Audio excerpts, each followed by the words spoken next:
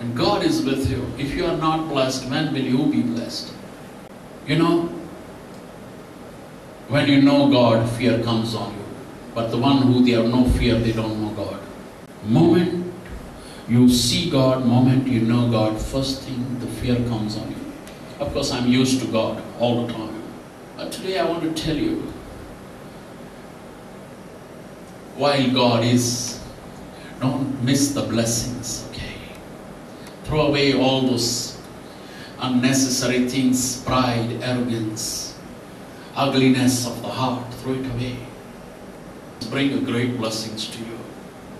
If this you will miss, I do not know whether you will see the next Christmas. The time is like that at the moment.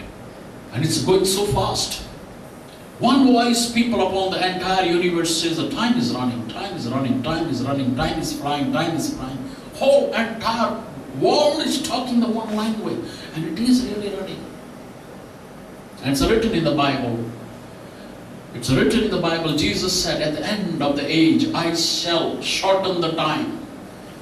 Let's very elect, he said, let's very elect shall be deceived by the devil, by the Satan, and no one shall enter then into the kingdom.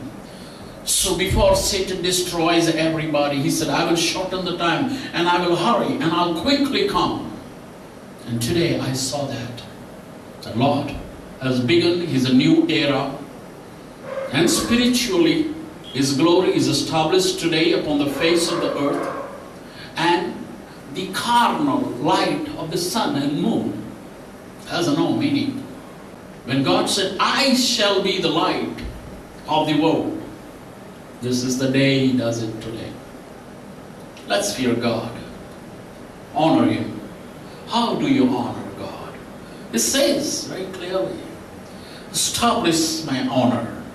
Let thy people know that I am, that I am the Lord thy God. I shall strike them, and they shall not be. That's what He said. They shall not be. You understand the meaning of they shall not be? This is very serious. Establish your salvation. All these years of my labor and pain which I had taken in protecting you from the satanic forces, principalities, fighting your war, literal war. You know it, I know it. And if you're ultimately thinking not to honor God and want to go to hell, why do I waste my breath? I don't want to waste my breath. It will be less trouble for me because there is no result happening. There's nothing good coming out. Then I say, okay, इतना कम से कम इतना काम तो कम हो जाएगा, बंद करो ये दुकान, इन्वेंट्री खत्म करो, बेकार की इन्वेंट्रीज जो है, मैं नहीं चाहता drag it in next year, या तो सही करके आगे चलो, नहीं तो वो इन्वेंट्री को काटो, टक टक टक टक टक टक टक टक. I have no time. It's written in the Bible, John 15, He said, the branch that beareth not the fruit, it's cut off, the Father cutteth it off, thrown into the fire. And that's what I do at the end of the year, pruning, cut, cut, cut, cut, cut, cut, cut, cut, cut, cut. Christmas tree should look good. Christmas tree should look glorious. What do you understand by Christmas tree? We decorate the Christmas tree. It's not the Christmas tree we decorate our life tree. We decorate our personality, we decorate our nature. That are beautiful. Our house. It reflects our image, how we are thinking. I tell people either I'm a man of God or I'm not a man of God. There is no in between. Either you are a believer or you are not a believer. There is no in between. He wrote it very clearly in Revelation. Either be you hot or you be a warm. It's a lukewarm. I spit you out. That's what Jesus said. Resurrected Lord. I said, I don't want my people to be spat out by Jesus. My job is to sharpen my people, and as a good teacher I do that. Faithfully I do that, with love I do that. I say I love you and I'll let you go to the hell. I don't think I love you then. I'm very strict in teaching. I'm very strong in my word and very raw. When I give it, I lay it down. Absolutely, I lay it down. I don't think whether you will like it or not, it's not my business. God doesn't like it. I look at this, God didn't like it. Okay, don't worry, Lord, I'll take this matters.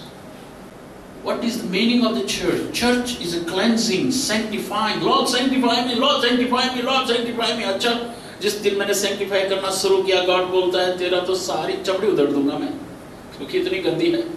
Oh Lord, cleanse me, sanctify me, cover me with your holy blood. क्या? पानी है, gutter का, holy blood.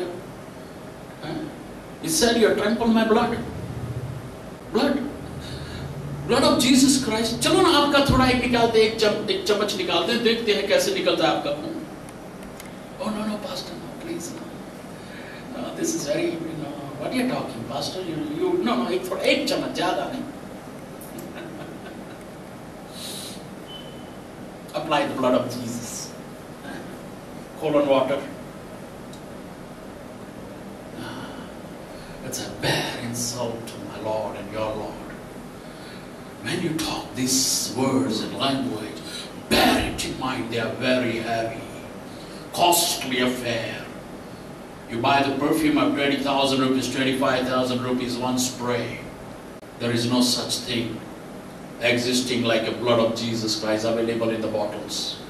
Very precious. And are you worthy to use that precious blood? He came to redeem the world. He came to redeem. Why he loves me? This is the language I talk. He's listening to me, what I'm talking. And I'm pleasing him. I please only one who sits behind me. I'm not of the world. I'm for the Lord Almighty. You want to come home? I'm going. You want to come home with me? I'll take you. But if you think you're too great, क्या करेंगे तुम्हारा? What will I do with you? What worth you are? What good you are? But when God looked at the centurion, he sends, Peter, he said, go to the centurion's house. Tell him you have found the favor in the eyes of God. Wow. I don't like to start like this preaching. My spirit becomes very heavy. And I can preach 48 hours non-stop. 48 hours non-stop I can preach on the one single line. The favor of God and honor of God. But we have a time restriction.